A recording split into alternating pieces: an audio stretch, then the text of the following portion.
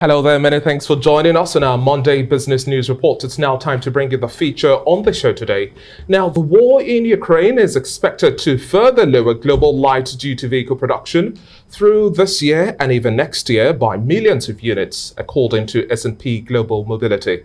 Now, the automotive research firm has also downgraded this year's and next year's global light vehicle production forecast by 2.6 million units for both years to 81.6 million for 2022 and 88.5 million units for 2023. Now, the conflict has caused logistical and supply chain problems as well as part shortages of critical vehicle components. The problem also adds to an already strained supply chain due to the coronavirus pandemic and an ongoing shortage of semiconductor chips. European auto production is expected to also take the biggest hit, according to S&P, and the firm also cut 1.7 million units from its forecast for Europe, including just under 1 million units from lost demand in Russia and Ukraine. Now, the rest of the cuts are from part shortages involving chips and wiring harnesses caused by the war. Russia's invasion into Ukraine continues to shake up the global market for nickel, just as the metal gains importance as an ingredient in electric car batteries, raising fears that high prices could also slow the transition away from fossil fuel.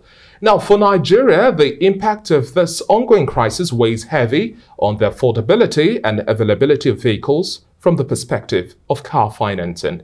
Well, joining me now in our Lagos studio to discuss this and much more, I have Mayokun Fadeyibi, the Senior Vice President of West Africa, Autochek Africa. Thank you very much for joining us on the Breakfast Show this morning. Thank you so much for having me. Now, let's start our conversation really with the impact of the Russia-Ukraine crisis. Now, this has had a devastating effect on the global economy, to say the least. Now, we had already had the situation of shortages of semiconductor chips, and now this is a higher level of pressure in terms of vehicle production. We expect the European market to also have the bigger hit, especially as we're looking at this global transition to electric vehicles. Now, in terms of Africa's auto industry within the West African space where you play big, let's also look at the impact would have for West Africa. Yes, it's very interesting what you said, right? With the pandemic that we had the semiconductor issues, we had supply chain issues, and it's almost like we were looking to the light at the end of the tunnel, really, for things to sort of start getting back to normal. And then we now have this, right, the war. So it just means it's starting to extend even the issues that we've had previously. So during the pandemic, new car prices went up by about 12%. Used car prices went up about 41%. And so you can imagine the impact that then has on us in West Africa, where we have a lot of foreign used cars coming into the country. So what that means is that the used car prices that we were dealing with, the increase that we're dealing with, would not be going away for a while, right? And so the implication that has for us here in West Africa from a purchasing power ability means that there's going to be further increase in the prices of vehicles that are coming in. And then we also have our exchange rates, right, that then layers on. So unfortunately, it looks like we're going to be in this for a while. And the volatility within the foreign exchange market is also one of the biggest pressures that we're having today, because we largely have to import these vehicles. Now, in terms of why car finance and culture is yet to take a flight here in Nigeria, why do you think we have this major challenge? Yes, you've made mention of the affordability versus availability index here and some of the stifling issues, but it just seems like a vehicle is a necessity at this point in time, but why is it difficult? It is an absolute necessity. In fact, when you think of vehicles and you think of transportation, right, it is absolutely important for every single person. So it affects not just the consumer, it affects SMEs, it affects productivity, what we call transportation poverty. So in terms of financing, the one reason why, or there are many reasons actually, why it has not been as pervasive. One is education. People don't understand it. It has not become a way of life. And so that's one of the things that we are focusing on, helping people to understand that you don't have to save up all your funds to be able to afford a vehicle.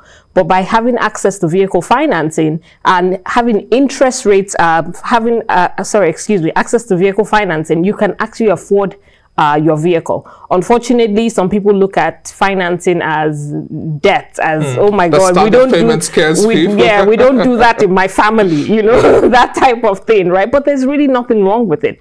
That's actually how we should live, such that it allows you to have a good, you know, a good way of life, where you can then spread your payments over time. You have a mortgage, you have car financing. That should be our normal, right? So how do we now begin to change this culture and make it a welcome development where people feel comfortable making these staggered payments and have a stronger commitment to ensuring that their payments are also made on time?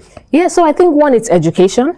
I think it's one of the things we are doing at Autochek, where we're bringing all the different stakeholders together in the ecosystem.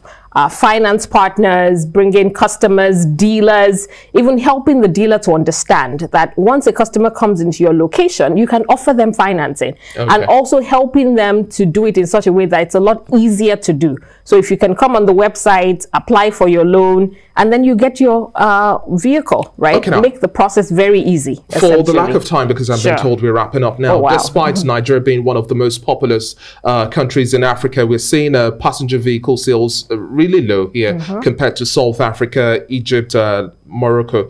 But in terms of the future of car financing in Nigeria and also within the West African region, how do you see us also playing big in terms of this transition? Do you think we're going to see more of a transition shift into gas-powered vehicles, or you think it's going to be electric vehicles coming to bear much more aggressively?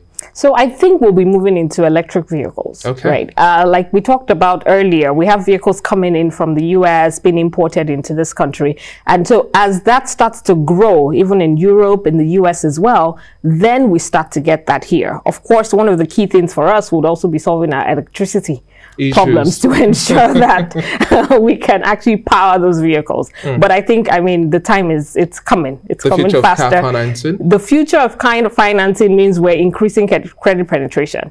And it's going to become the new normal. Thank you so much for your time on the Breakfast Show this morning. It's been a pleasure speaking with you, Mayokun Fadeyibi. We really hope that car financing takes a bigger penetration, and we keep our fingers crossed to see how this whole Russia-Ukraine crisis continues to play out, because this is weighing heavy on the car production process, and then we need cars more affordable for Nigerians. For everybody. Thank you so much. Thank you.